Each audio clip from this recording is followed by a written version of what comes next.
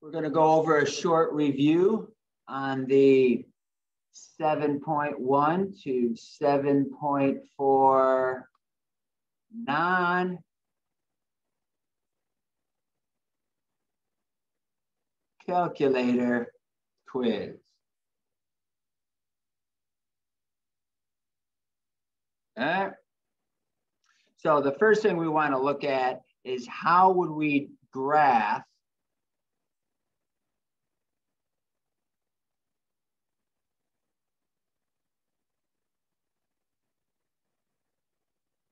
something that would look like that. Y equals log base 3 of x minus or x plus 4 minus 5. Well, the first thing we want to do is convert into the parent function.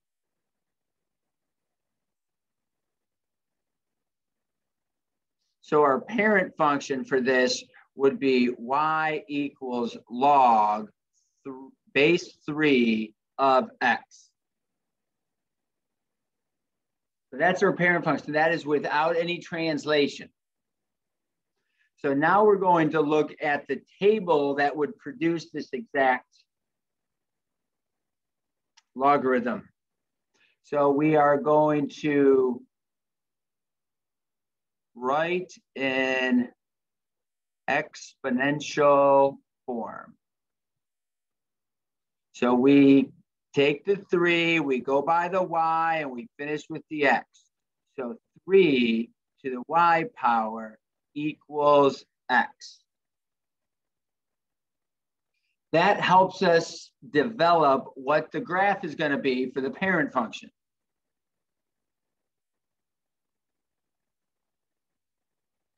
So we have our x value and our y value.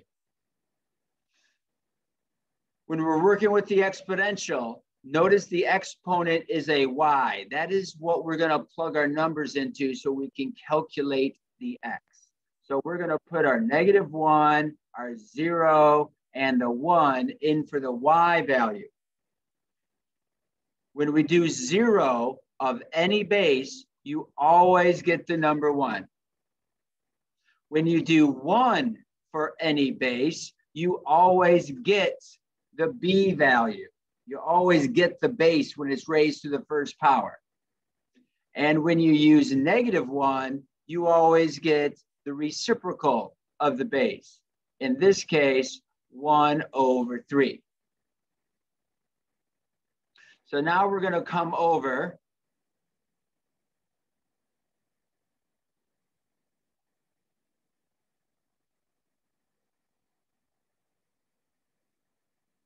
there we have our graph. When x is 1, y is 0.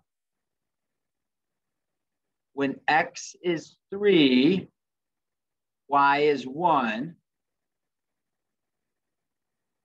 And when x is just a little bit, when x is 1/3, we're down here at -1. Now we could continue this table. You could try 2. And when you do 2 as your exponent, 3 squared is the number 9. So you know that when you're out at 9, 1, 2, 3, 4, 5, 6, 7, 8, 9, you would be up here somewhere where y is 2. That gives you a good understanding of how that's going to look. And then this also continues to curve down. If you plug this into your graphing calculator, it'll look like the graph stops. It'll look more like a square root, but it does in fact keep going down. If you keep zooming in, you'll be able to see that it keeps going down and down and down, but it's so vertical that the calculator stops graphing it. Okay, so we have our points. This is the graph y equals log base 3 of x. So we're going to translate this graph. We're going to move every point 4 to the left, and 5 down. I'm going to put this right on top of my table. 4 to the left, and 5 down.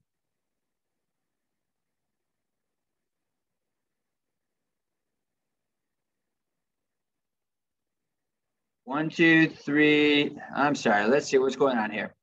1, 2, 3, 4. 1, 2, 3, 4.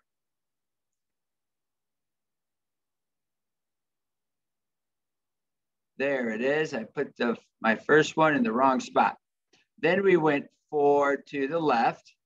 1, 2, 3, 4, 5. So that's correct. And then we went 1, 2, 3, 4. 1, 2, 3, 4, 5. You could even move this one over. 1, 2, 3, 4. 1, 2, 3, 4, 5. Just to get a good idea of where we're heading when we start to shoot off to the side. So that's the graph log base 3 of x plus 4 minus 5.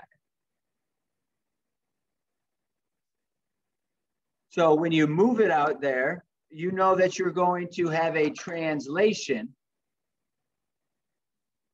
of 4 to the left, which is going to bring your asymptote 4 to the left.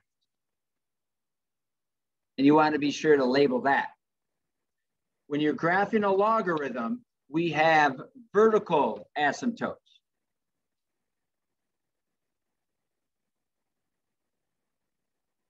The domain, you can look at your graph and you can see the domain is everything greater than -4. So x is greater than -4.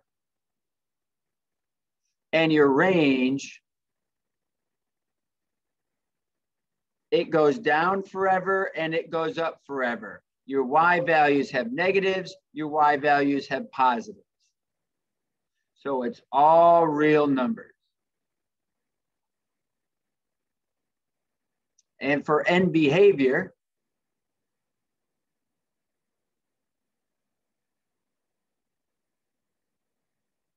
when we do the end behavior, as x approaches, now we're looking towards the left. How far left does this graph go? Some graphs go forever to the left. This one only gets to -4, or it approaches -4.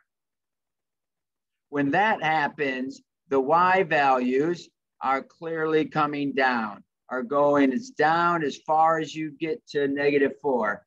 So they keep going down. The closer you get to -4, goes down forever to -infinity.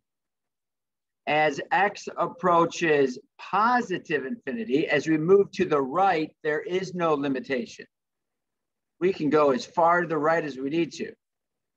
You can plug in as big of an x into your equation as you want, 10, 100, 1,000. So your y value, it doesn't go up as quick as your x does, but it is going up forever. There is no limit to how high the y value can go. So in the range, you say it goes forever, right and left, or it's all real numbers. So that's up and down. The y value represents it here. Negative y goes to -infinity, and the positive y's go to positive infinity.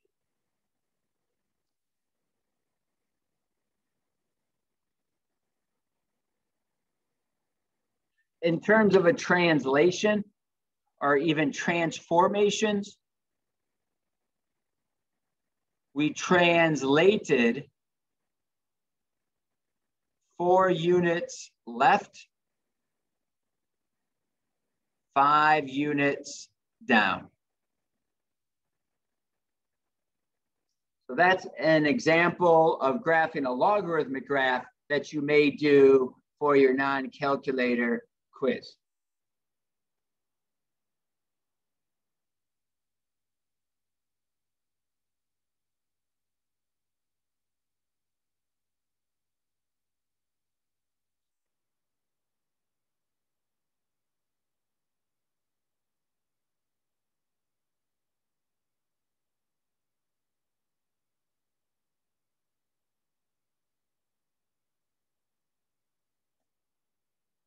Okay, this time we're going to graph an exponential equation. Now we'll want to look at the parent function,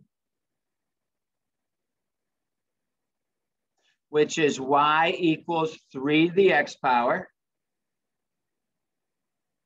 So that's going to help us make our table.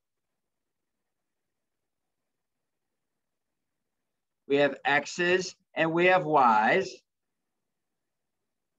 Now look at your exponent. The exponent is the x. So those are the values we're picking our -1, 0, 1. Whenever we have 0, we get a value of 1. Whenever we have 1, we get our base. Whenever we have -1, we get the reciprocal of the base.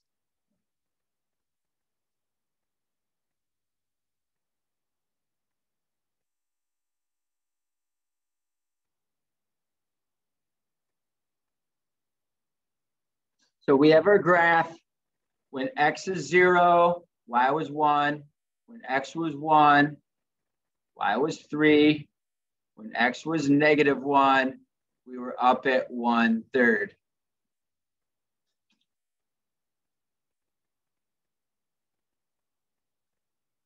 We get closer and closer to that 0 value, but we never hit 0.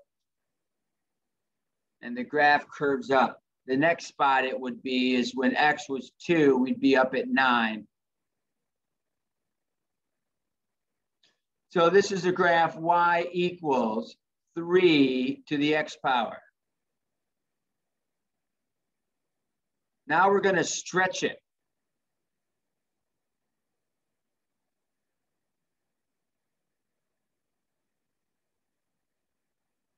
To stretch the graph,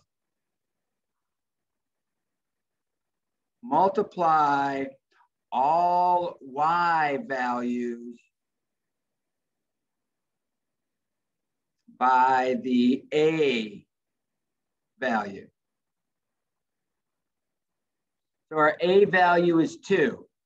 So we're going to multiply all of our y's by 2. Instead of being up at 1/3, we're now going to be 2/3. That's twice as big. Instead of being at 1, we're going to be at 2 because that's twice as big. Instead of being at 3, we're going to be at 6. That's twice as big.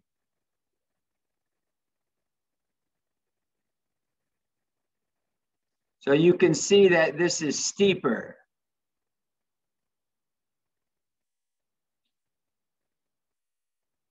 So that's the graph y equals 2, 3 to the x power. Now we're going to be ready to translate that. We're going to translate it 4 units right. Remember, it's always opposite of what that h looks like. 4 units right, 5 units up.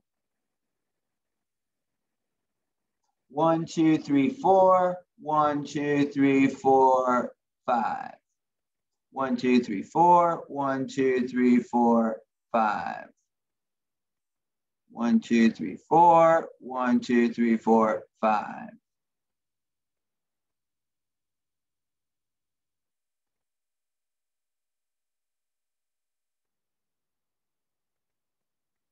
So your graph's going to be there 5 units up. 1, 2, 3, 4, 5. So you have this asymptote that's going through here at y equals 5. Your equation was 2 times 3 to the x minus 4 plus 5.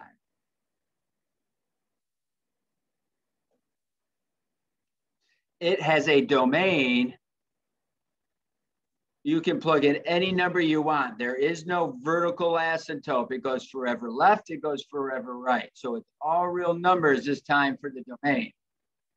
The range, the y values, when you look at the final blue graph, it is just going above y equals 5. So greater than 5.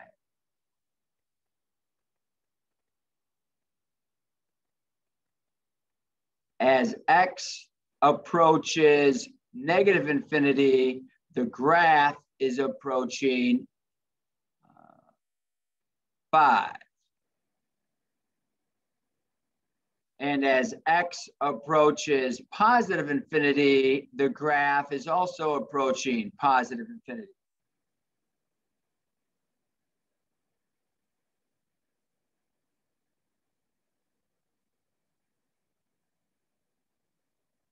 And we translated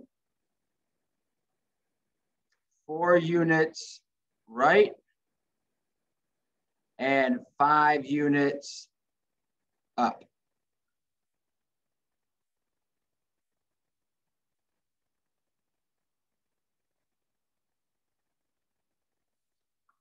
Let's take a look at a possible table.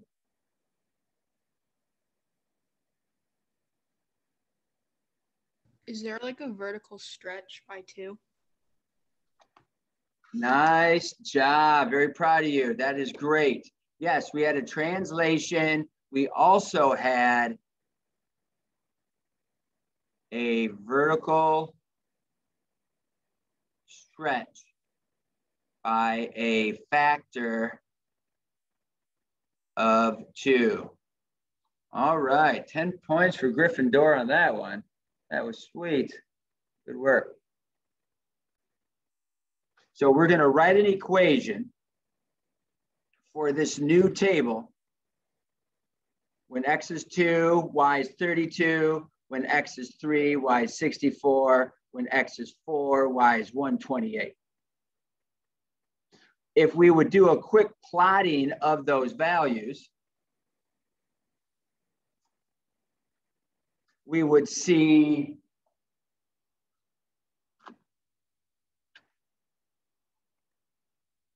when x was 2, we're up here at 32. When x is 3, we're up here at 64. When x is 4, we're way off the chart.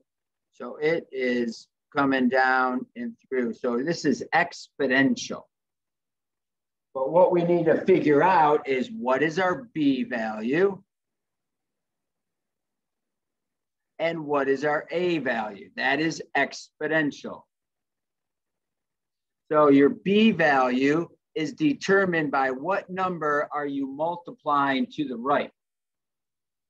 You might notice that the 3 is becoming a 60 or a 6, and the 2 is becoming a 4. So we are multiplying by 2.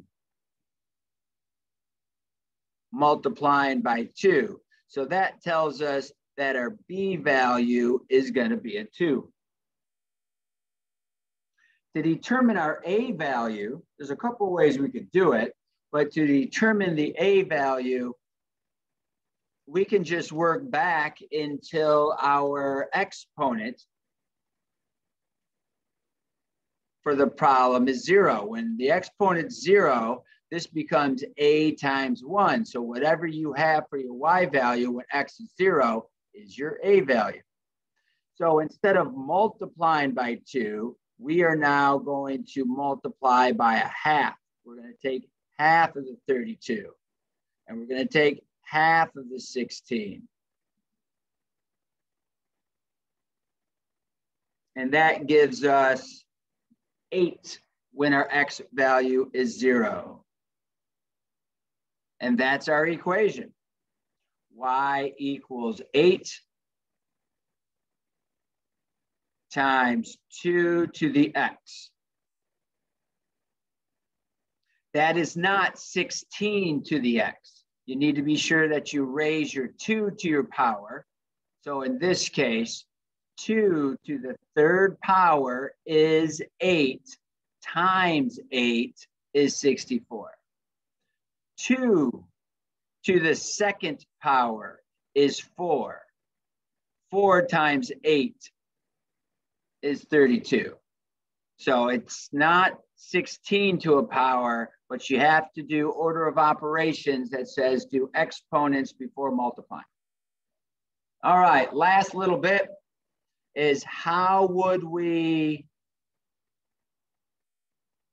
evaluate? So if we have log of